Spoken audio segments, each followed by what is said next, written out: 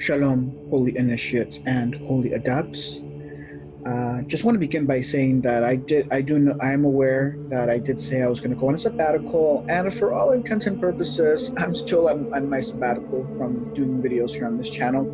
However, I did have some free time, now and recently, and more than anything, I just couldn't help myself, and I really, really want to do this video. This is meant to be a very short video, not a long video or anything. It's just I'm hoping that this will come out to be a very short video. But again, I just had some free time, and I just couldn't help myself, so I wanted to really do this video. But don't expect any future videos going forward, probably for another couple of months or so.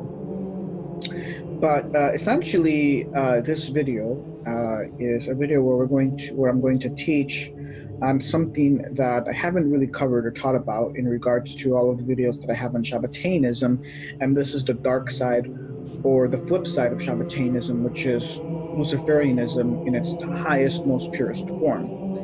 And because we have to understand that,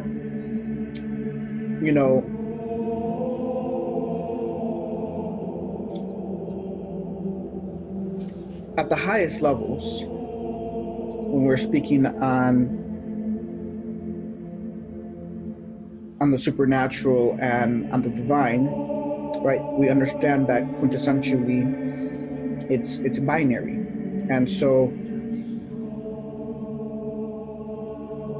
just as we have holy tzaddikim of the highest order who operate at the highest level, likewise we have their mirror image, which are the most powerful Luciferians. And as I've already have taught and stated and even proven, is that this domain is exclusive only to the Shabbateans and Shabbateanism. Okay, meaning that if we want to get to know and we want to get to know and meet who these men are, who these individuals are, they are all within the inner circle of of what we would call Shabbateanism. In other words, the most powerful and holiest of saints are all Shabbateans, and the most powerful, most initiated of Luciferians are also all Shabbateans. They're just working within two different domains. But much of the knowledge and wisdom that they both possess is for the most part the same. The only difference is that the Luciferian Shabbateans are working on the dark side for Samael, and the holy Shabbateans, are working for Hashem. Okay?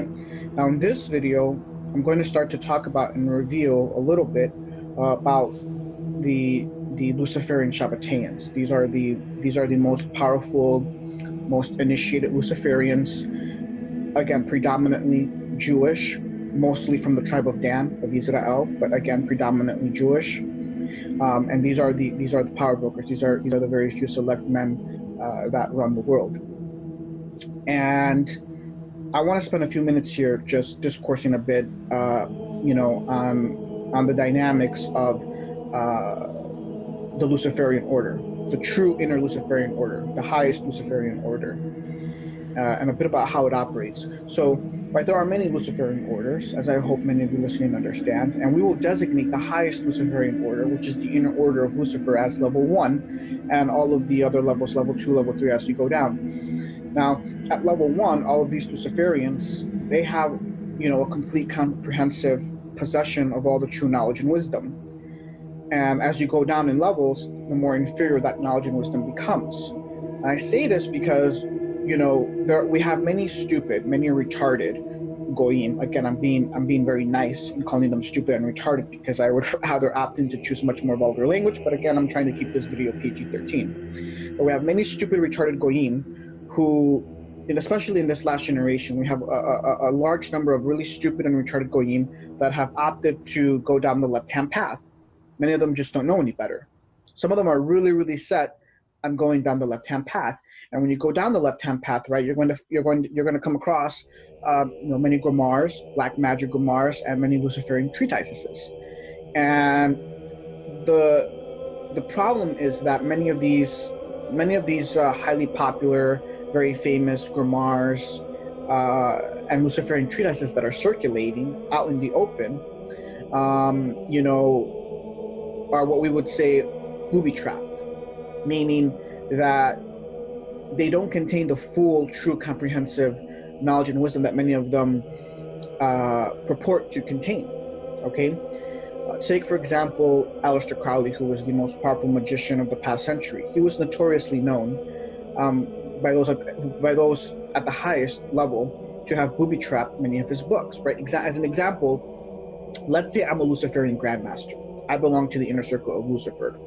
What we would do in closed sessions is we would come up with the grimoire, okay, and what we would then do is, you know, is that we would put in a lot of actual, real Luciferian knowledge and wisdom in it, a lot of powerful spells, etc., in it. And then what we would do is we would set booby traps. What we would do is we would alter a ritual or a spell in such a way that it would cause damage and affliction to the possessor or user of the book. And we would do this purposely. Why? Because the Luciferian mantra, the Luciferian mindset is to destroy. Okay, and this is what the Luciferian Grandmasters are all about. Is in a lot of cases their job is to destroy and to cause pain, suffering, and affliction. And for the most part, they don't really care who they cause it to. And so at those highest levels, these Luciferians, many of the Luciferians below them in the lower orders, they're nothing but sheep to be sheared. When you belong to level 1, the highest order of Luciferianism, when you are within the inner order of Lucifer, all of the Luciferians below you are sheep to be sheared. And believe me, they are sheared. And so the books, many of these books come down straight from level 1, and they are booby-trapped. And there are many stupid, retarded Luciferians that end up destroying their lives or become afflicted, or just many horrible things happen to them because they work with these very powerful Luciferian books, you know, casting spells and doing black magic, and they'll hit upon a booby trap, and then boom, everything blows up in their face. This happens a lot. And a lot of these really stupid, retarded goyim, they don't know any better, and this is what happens. This is why they're really stupid and retarded. And so this is what they don't understand. This is what a lot of these really stupid and retarded goyim, we're talking maybe 90% of Luciferianism and Satanism and Wicca, etc. Many of them are all stupid and retarded, have no idea what they're doing and what they're working with, and what's really truly going on. And so this is the truth of the matter. Okay? Now,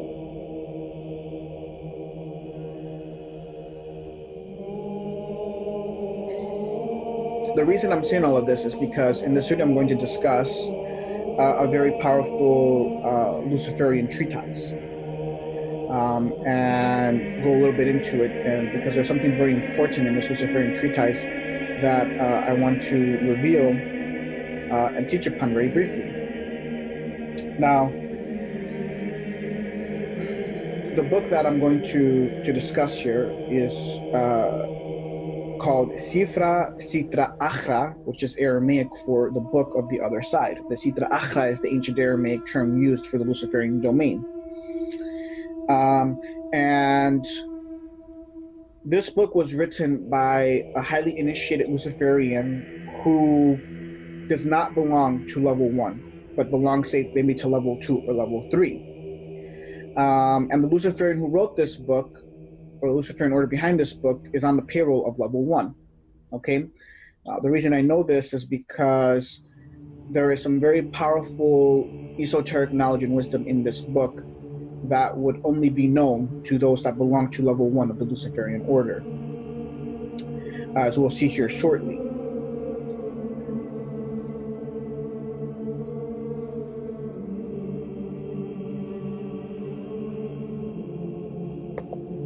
Now, before I get into the book itself, I want to briefly say that, you know, as I've stated in other videos, I'm from the attribute of Gebura, and I'm very rough around the edges as a result. And so I say, if you're a sensitive individual who's come to this channel, please leave, because this channel will probably seriously offend you.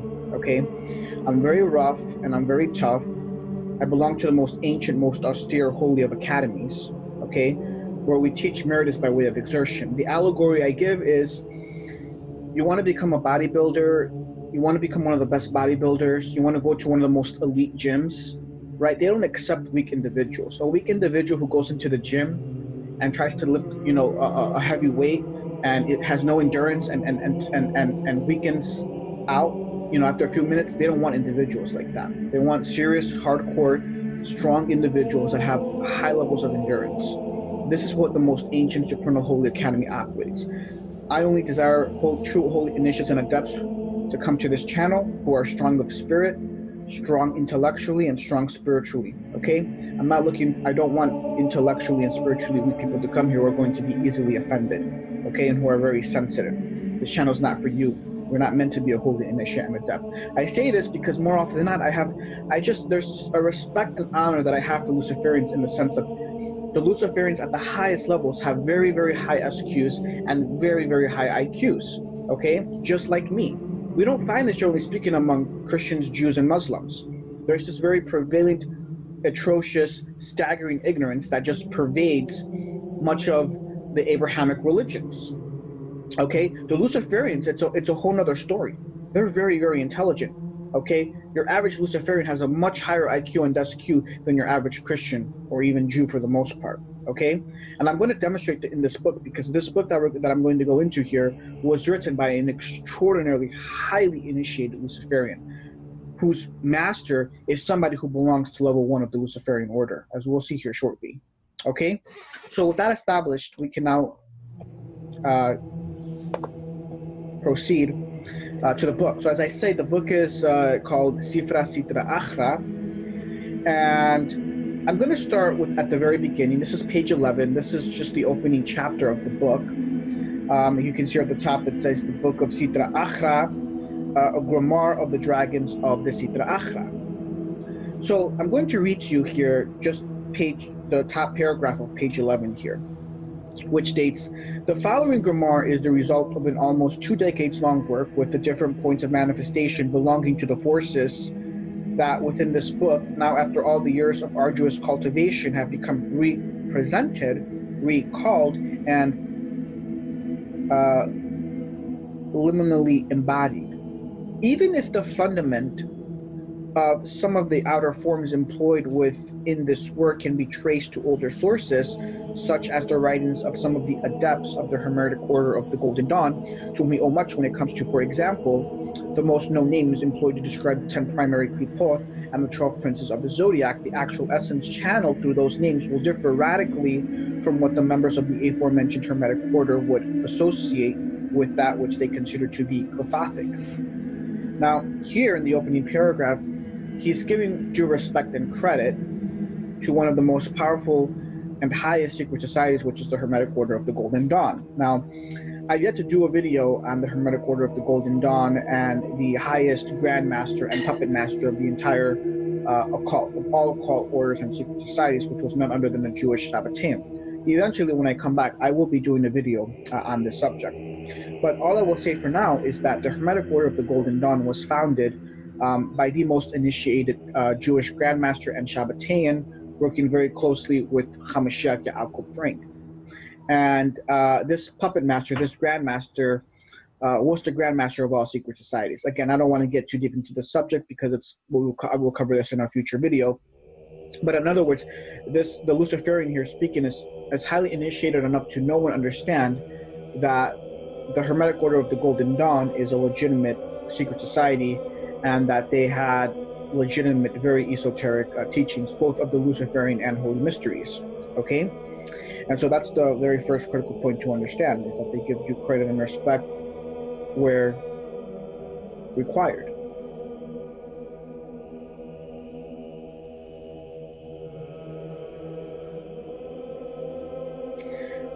Now, I need you to listen very carefully to what I'm going to read you, because this is the next paragraph on the same page, in page 11.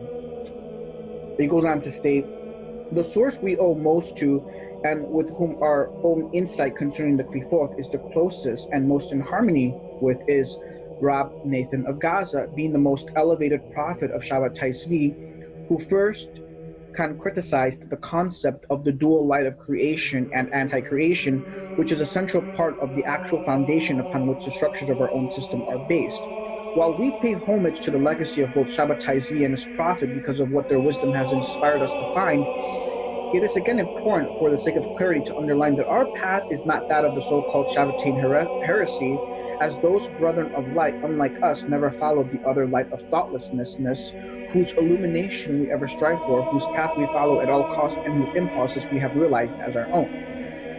I hope you paid very, very special close attention to what I just read, because this is the nexus and essence of this entire video. Now, this Luciferian, who probably belongs to level 2 of the Luciferian order, whose masters belong to level 1, these Luciferians have such high IQs and such high SQs, as myself, that they know the truth. You see, what really bothers me, what really truly bothers me, is that the Luciferians are more initiated into the holy mysteries than practically all of the Christians and Jews and Muslims of the Abrahamic religions. And the irony is just staggering. They have much more knowledge and wisdom, whether it's of the holy mysteries or the Luciferian mysteries, than do practically 99% of Christians, Jews, and Muslims. It's extraordinarily lamentable and sad. It almost makes me feel ashamed to belong to the Abrahamic religions. The Luciferians spiritually are light years ahead than Christianity and Judaism and even Islam. They're light years ahead in their knowledge and wisdom. Of course, I'm not a Luciferian. I'm not a son of Lucifer. I'm a son of Mashiach. Lucifer is my divine uncle, of course, and I respect and honor Lucifer as my divine uncle, but I'm not his servant. But we have to put things into perspective and context here. The Luciferians are not stupid. They are some of the most intelligent people I have ever discoursed with and have ever met in my entire life. In fact, it is really usually 9 out of 10 times I can only have really pure, really super advanced philosophical and theological disquisitions only with the Luciferians. Most of the time, I can't even have the disquisitions I want to have with Christians or Jews because they're too stupid, they're too ignorant. And it is very painful for me to say this, but it's the truth. Now, these Luciferians have extraordinarily high SQs and IQs just like me. They know the truth. They know that Shabbatai Zvi was a holy prophet of Hashem. That he was Hamashiach.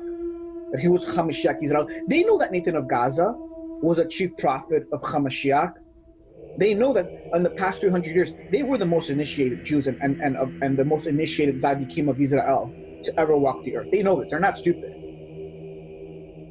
They go straight to the source. The writings that Nathan of Gaza and Shabbatai Zvi produced were some of the most powerful, most esoteric, holiest of writings. They know this. I know this. The stupid Christians, the stupid Jews, they don't know this. They're clueless. Sometimes I even want to go as far as say they're just retarded. You just have to be retarded. You're a spiritual retard. That's how I feel. My intellect, my SQ is so damn high that it almost feels like I almost want to say these are beasts. I have to liken the Christians and Jews to beasts, to spiritual retards. Because to me and to Luciferians, it's obvious. We know what's going on. They know this. They are expressly telling you this even in this most powerful Luciferian treatise. It's a well, Shabbatai Zvi is Hamashiach, Nathan of Gaza is the holiest, most powerful prophet of the past 300 years. They produce some of the most powerful, most modern of esoteric, holiest of writings, and we have studied them. Oh, they definitely studied them. I've read this book. I've studied this book very closely. There's no question they studied and mastered their writings. Listen to me very carefully. We only have like 1 or 2 treatises openly circulating. Shabbatean treatises of the highest order, okay, circulating. And what's contained in these books, all that knowledge and wisdom they possess, they have it. Because again, those that belong to level 1 of the Luciferian order are predominantly Jews who are fluent in ancient Hebrew and Aramaic, like myself. They're no different than me. The only difference is they've decided to serve Lucifer.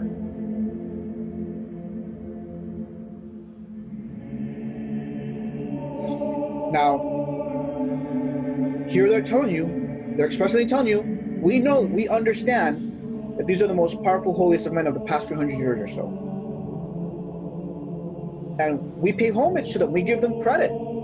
If it wasn't for them, we would not have such advanced knowledge and wisdom that we now possess as Luciferians. Because you better believe that Hamashiach was fully initiated, and I mean fully, the emphasis is on the word fully initiated into the Luciferian mysteries, as was his chief prophet Nathan of Gaza. Because it is only the Shabbathean esoteric texts that go the deepest into the Luciferian mysteries. They know this, they're not stupid.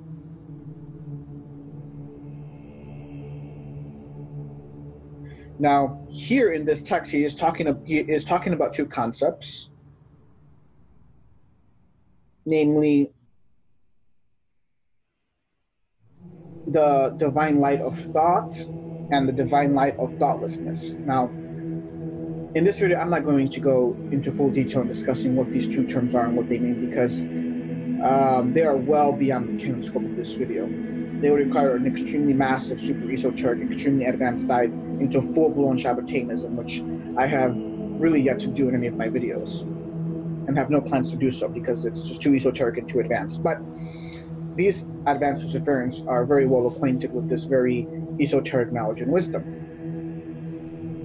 And they are expressly telling you in this book, we know that Shabbatai Zvi, Nathan of Gaza, are the most powerful, holiest of men in the past 200 years. We know this, and we do not follow them. We give them credit and homage because we're essentially copying and taking their very esoteric holy knowledge and wisdom.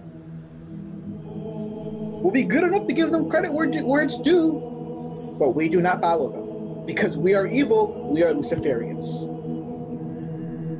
This is the proof. This is one of many proofs. If you are wise, you have eyes to see and ears to hear, this is one of many proofs of what I have already taught in many of my videos, that indeed Shabbatai Zvi is Hamashiach Israel, that Nathan of Gaza was one of the most holiest of prophets of the past 200 years, a holy chief prophet of Hamashiach, no different than Yochanan the Baptist.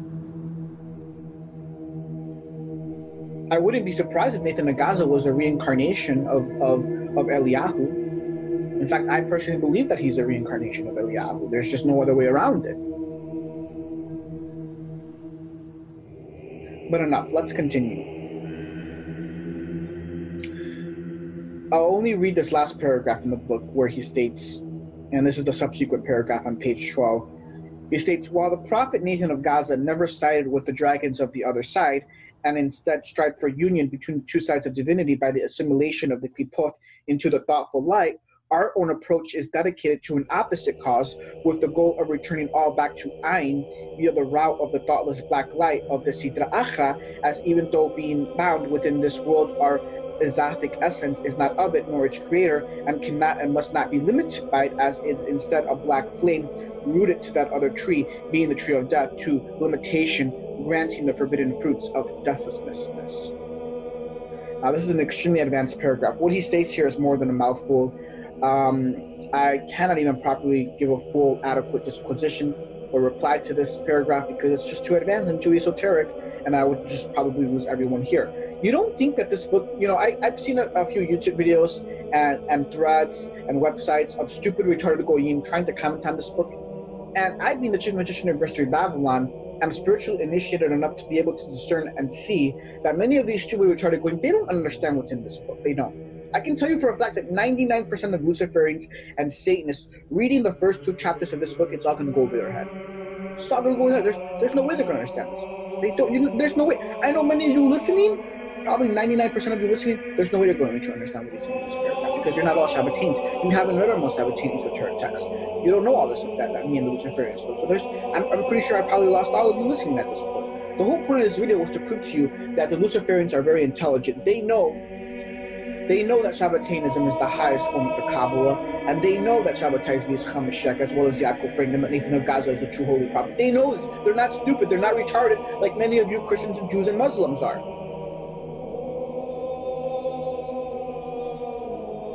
Okay.